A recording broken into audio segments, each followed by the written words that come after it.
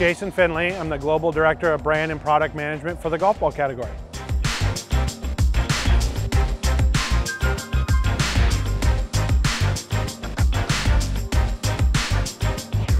Yeah, so the way I like to describe Chromesoft is that everything has changed about it, but for the better. So we took all that's foundational to the success that we've had in Chromesoft of really delivering a product that performs throughout the bag. So it's long off the tee, it's really long off your irons, the hybrids, the clubs you hit more often throughout your round of golf. Everything that everybody's loved about Chromesoft, and taken that and made it better.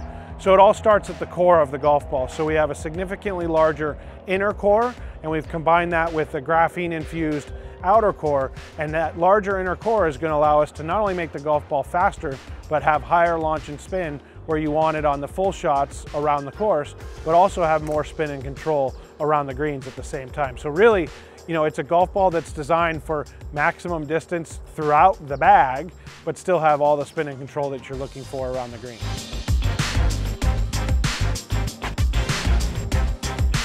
Yeah, so this is all about, really for us, the changes we've made at the facility in Chicopee, and this is an example of something we would have never been able to do before, where we've made the cover 10% thinner on the Chromesoft than it was previously, which really was very thin to begin with. But what that allows us to do is it's going to help with speed of the golf ball, but it's also going to help with the interaction with that mantle layer for spin and control around the green as well. So really, again, as you start to think about maximum performance throughout the game, right, as all the conditions you're playing, that thinner cover is going to help with distance, but it's also going to help with the spin and control around the green.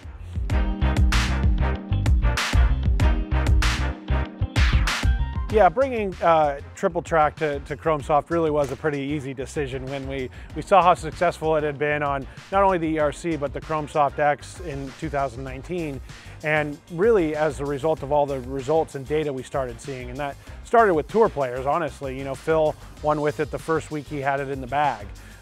So straight away, or I think it was the second week actually, he shot 60 the first week he had it. So, we knew pretty early on that the tour players were going to adopt to it. In general, they had been using lines or things on their balls already, and this is just a better way to do it. But we had a lot of really good data to show us that golfers align triple track better, and we define that better as closer to their absolute aiming point, but also as more consistency in their alignment. So both those things are going to lead to better alignment. So it really was a no-brainer to add it to the Chromesoft range of golf balls.